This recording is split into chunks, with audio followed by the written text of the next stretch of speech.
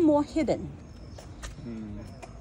You know, you don't see its evilness, as if it's working for you, but it's not working for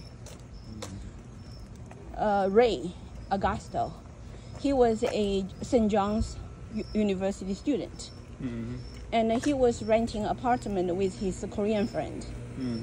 And the Korean friend basically had to go back to Korea for emergency.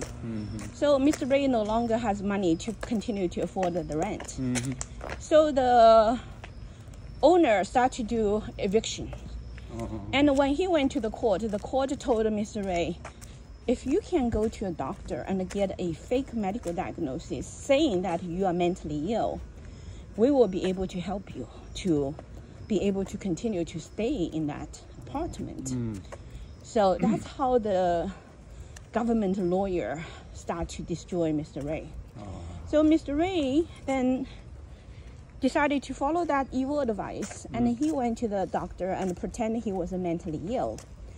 And he got a certification that he was mentally ill. And the government lawyer then started to be, you know, stating that Mr. Ray is mentally ill, therefore shall be under the guardianship.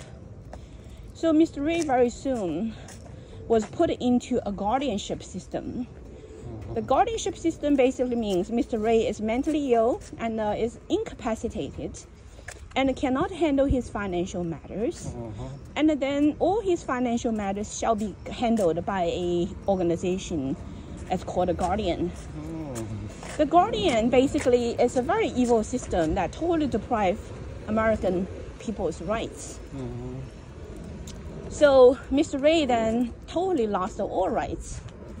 Immediately he lost all rights and he quit school. He no longer, you know, continued to do study. And then he didn't have to work. And the guardianship feed him with money. But the money is so small amount that doesn't allow him to do anything. So he basically, although he was not a mental patient, he was a very smart, you know, college student. He fell into the trap and he truly become like a mental patient. His mind doesn't work anymore, you know. So basically he was effectively turning into a mental patient by the system. And then he started to make trouble everywhere in the community. And he didn't have to work. So all his energy started to be invested into troublemakings, you know. And the guardianship controlled his behavior.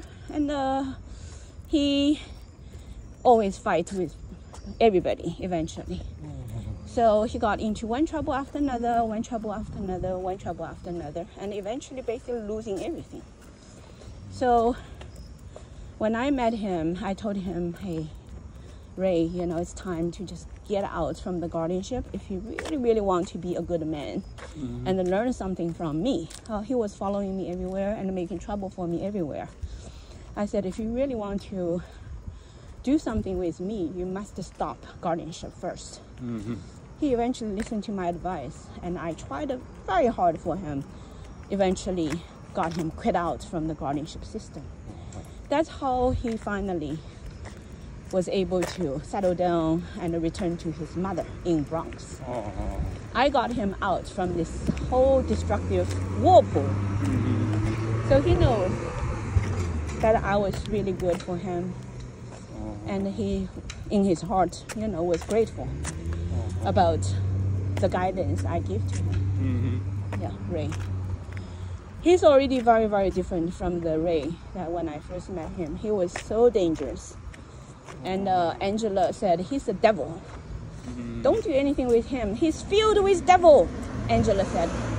When I see him, his body is all controlled by the devil, the demons. He's a very dangerous man. Stay away from him. And eventually, you know, Ray truly, after he got quit out from the guardianship system, his mind gradually turned into some normality. Not completely recovered, but he overall now starting to understand how to, you know, behave properly. And he also understands the importance how to be a good son. So he dedicated his time to be with his mother, which is truly a blessing of Falun Dafa. I think, Master Li sees his innocence and gave him opportunities to rectify some wrongdoings. Eventually, Ray got protected. So he was able to secure a little,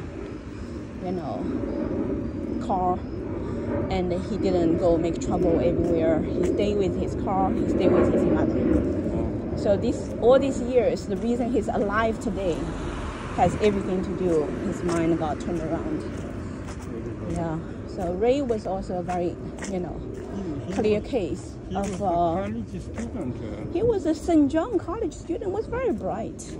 He was also very, very athletic. So, Ray was destroyed by the legal system, and they tried to so-called rescue him out from an eviction case, and from that moment on, he got destroyed. And the Whole Elephant Institute gave him an opportunity to be recovered. You helped many people. Every single person currently associated with the Whole Elephant Institute was because of, they were in big trouble to begin with, and then I turned them around. Every single person that right now I say, it's a Whole Elephant Institute member, but actually they were the one that got saved because they were in trouble, and then they had trust in me. One thing that I could help them is because they trusted me. Only because they trusted me, I could help them. Otherwise, I also could not help them. You accumulated so much. It's not me. It's because, I'm telling you the messenger.